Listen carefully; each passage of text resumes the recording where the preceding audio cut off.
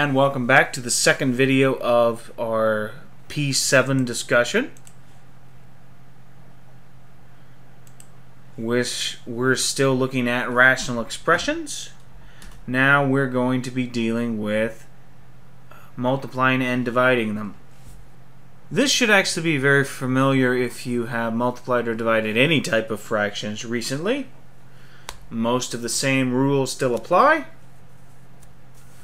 If you want to multiply fractions, you really should simplify first.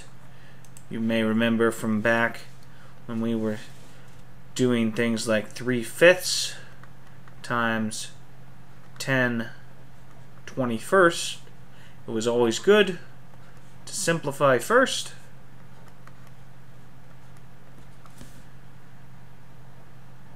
Because then the multiplication is much easier and you don't have to reduce at the end. 2/7 would be your answer. The same basic concept still applies. We are going to simplify our rational expressions, and then we are going to multiply them like before, horizontally, numerator to numerator, denominator to denominator, and the only difference with division is you have to take a reciprocal of the divisor, the second expression. That's enough said as far as the theory. Let's look at some examples. The first example we're going to look at is exercise 34 here. This is another problem somewhat like the last one we looked at in the previous video. Here I have a 3 minus x, and I'm fairly certain I'm going to get an x minus 3 out of this. Remember, those are going to be the same factor. You'll just have to pull out a -1 from one of them. So I'll probably start off by pulling out a -1 from that 3 minus x. So -1 times x minus 3 over, and I might as well rewrite the bottom to x plus 3. I can just flip the order of the terms easily there. And then I've got to factor these two expressions. I think it'll be fairly easy because they both have a -3, just the slightly different middle term. I can use the shortcut on both of these. In this case, the 3 needs to be positive and the 1 needs to be negative. So this will be x plus 3, x minus 1. And in the one on the bottom, the 3 would have to be negative. So you'd have x minus 3, x plus 1. And then we reduce common factors. And our final answer, multiply the -1 through, I will have 1 minus x over, just so I have a parallel form, I'll change the order down there to 1 plus x.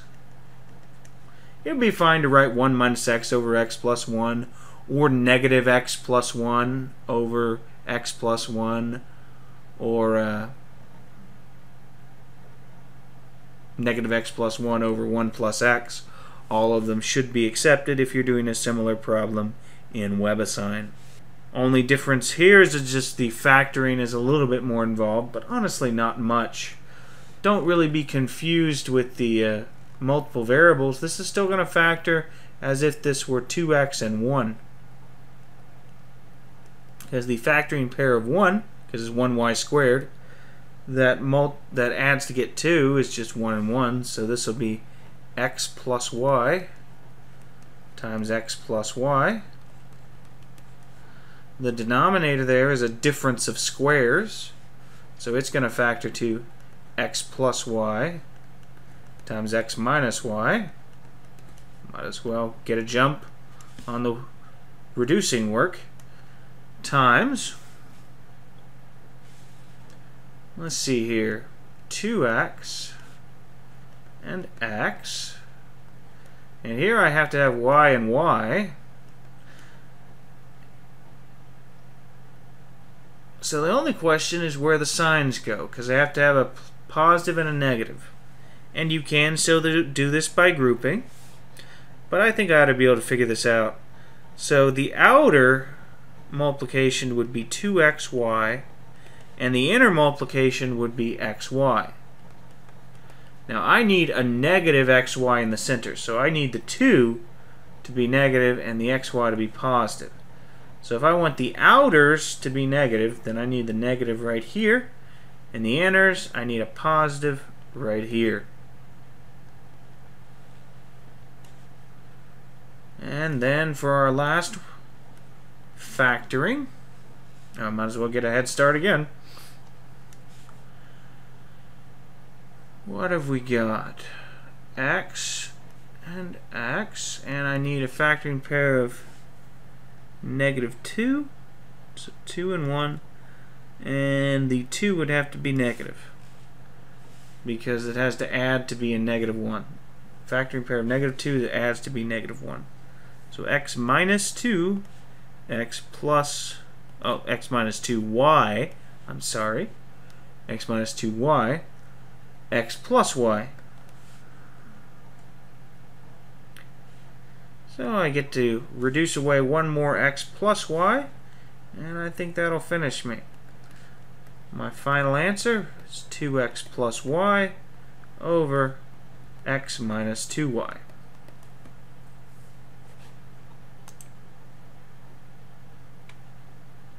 So there's division for you. Sorry, multiplication for you. I'm going to do a division.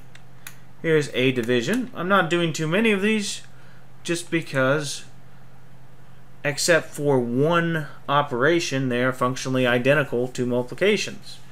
Just remember, the only difference when you're dividing fractions is that you have to flip your divisor. So this is equal 4y squared minus 9. When I'm doing these myself, I usually do some factoring as well in this first step, but I'm just going to rewrite it for you guys. Times y squared plus 5y minus 6 over 2y squared plus y minus 3.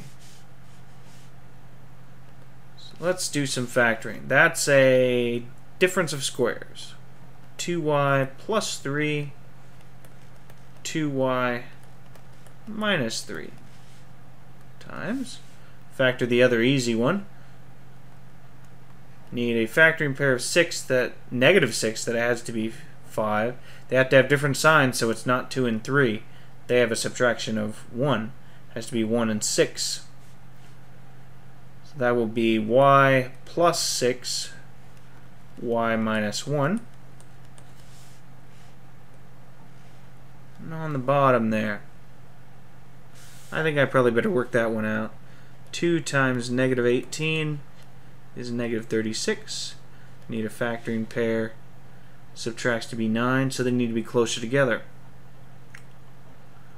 3 definitely goes into 36. That would be 3 and 12.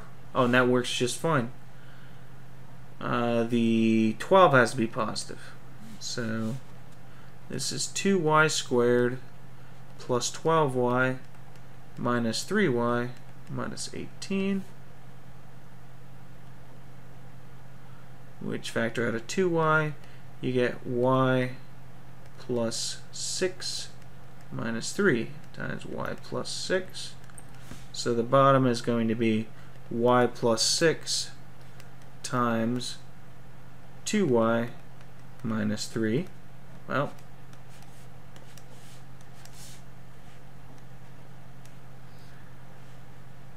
and I just now need to factor 2y squared plus y minus 3. I think I can probably do that by trial and error.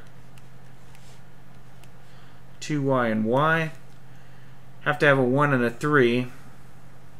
They're going to have to subtract, so that means I'm probably going to have to end up with a positive 6y minus a y. So if I want to get a 6y, I need a 3 here. And if I want to get a minus 1y, I need a minus 1 there.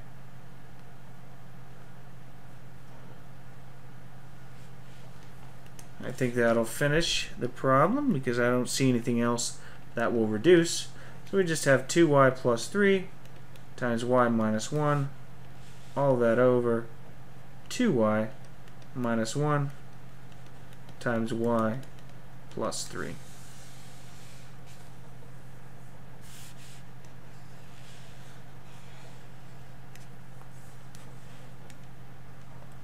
So at this point we've talked about addition, we've talked about multiplication, we've talked about division. Now it's time to talk about addition and subtraction sum. When you're adding and subtracting numeric fractions, the first thing you always have to do is find the least common denominator. No different here. Still got to find a least common denominator among all our rational expressions.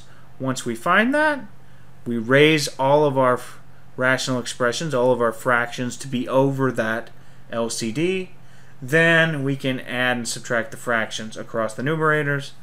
And don't forget, you should check to see if you can simplify at the end. So just as a quick review here, when you're finding a least common denominator, when we did it back in the day for something like, say, 1 over 24 and 1 over 60. To find the least common denominator, you can work up the multiples of a number, but in case you ever have a large set of numbers you have to find an LCD for, that's really inefficient. The fastest way to find a least common denominator is to factor everything down. So 24 is 6 times 4, which is 2 times 3 times 2 times 2 equals 2 to the third times 3, and 60 is 6 times 10, so that's going to be 2 times 3 times 2 times 5 equals 2 squared times 3 times 5. And to build an LCD, least common multiple of these two numbers, you write out all the prime factors, all the factors you couldn't break down any further. So 2, 3, and 5. And then they each get a power equal to the highest power they had in any single factorization. So 2 had at most a power of 3. 3 had at most a power of 1. And 5 only appeared once total, so it had at most a power of 1. And this is the least common denominator, which in this case would be 120. When you look at rational expressions, you try and factor the denominators completely. In this case, it looks like it's already done. I can't break down x minus 4 and x plus 6 any further. So my least common denominator is just going to be x minus 4. I couldn't factor it any further. And x plus 6. And I need to put an exponent on it, on each factor that is the highest exponent it had in any factorization. In this case, both appeared only once. So it's just 1. But you can see down here we have a factor that appears twice, so that'll pop up in the next problem. So this one's actually fairly simple. All I need to do is multiply in the piece I'm missing. So I have x plus 6 times that, x plus 6 times that, x minus 4 times here, x minus 4 times here. I highly recommend for the next step you just write it as a single fraction with multiplications on the top. So this would be x times x plus 6 minus 3 times x minus 4. The reason I highly recommend that, I'm writing the denominator here, is that it's easy to forget that this negative, which I put on the 3 there, is going to distribute through. Because if you just write 3x minus 12 on the top and then combine the fractions, it's very hard to forget the minus is going to distribute. It's very hard to remember. It's easy to forget. Very hard to remember that the negative is going to distribute to both. Here, it's fairly easy. X squared plus 6x minus 3x plus 12. And the denominator is just going to be the same. I'm not going to write it again in this step. So that's x squared plus 3x plus 12. And on the bottom I have x minus 4 times x plus 6. I don't think this will factor. Only factoring pairs of 12 are 2 and 6, 1 and 12, and 3 and 4, and none of them add to be 3. The reason I'm checking is because I want to make sure the fraction doesn't reduce at the end. Because if this had factored and I would have had an x minus 4 or an x plus 6, I still would have had to combine. I still would have had to reduce. But it didn't reduce, so this is my final answer. You could work out the bottom as well, but there's no special need to. On 66 here, factor out all the denominators. That one's factored. That one's pretty well factored. I mean, you could write it as x plus 1 times x plus 1, but there's no special reason to do that. This one is a difference of squares. That's x plus 1 times x minus 1. So what's my LCD? Well, my only prime factors are x plus 1 and x minus 1. But x plus 1 had at most a power of 2. So this is going to be my LCD. That means this one gets multiplied by another x plus 1 and an x minus 1 on top and bottom. Can't really fit it on bottom, so draw little arrows and there. This one needs the x minus 1. Can probably fit an x minus 1 down there. And this one needs a single x plus 1. Because it already has one of each, an x plus 1 and x minus 1.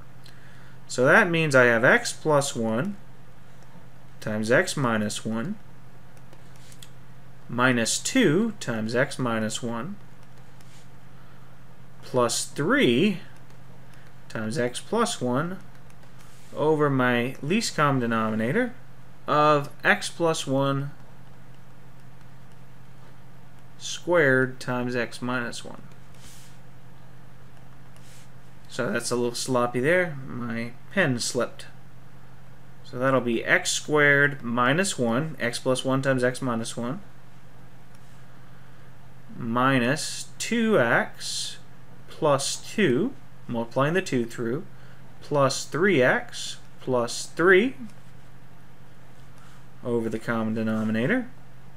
And that's going to be x squared plus x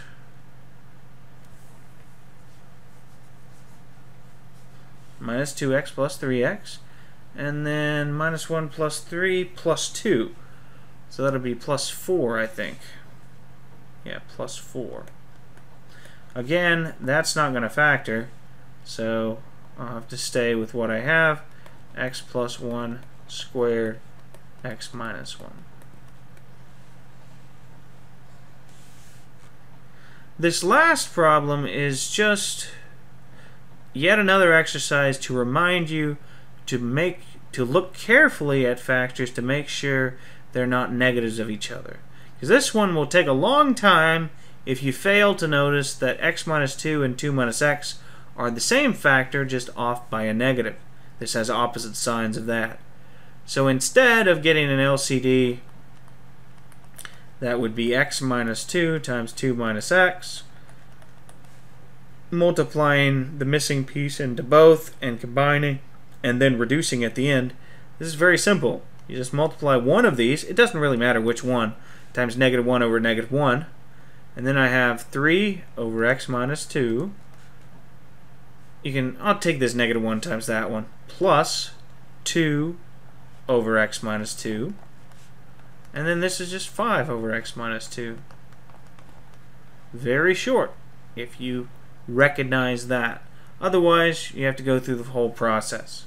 It takes much longer. That's going to be all for this video. For the last video for P7, we will look at simplifying complex fractions and maybe do some rationalizing of denominators.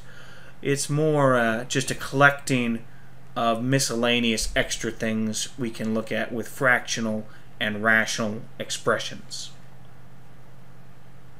So that's what we will look at in the next video. I will talk to you then.